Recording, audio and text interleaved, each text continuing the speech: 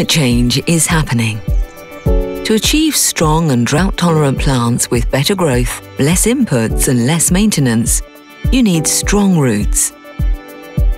Spring droughts are becoming more common, meaning that plants need to be more drought-tolerant to survive. Roots that go deep and have a high volume improve soil structure, increase soil organic matter, and make better use of water and nutrients, even in drought conditions. Strong roots also help the plants stay green and healthy longer. We know this from RadiMax, a unique facility designed to take pictures of root growth and development.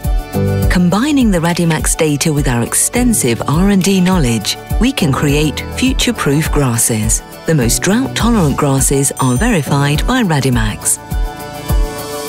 DLF. Rooted in science.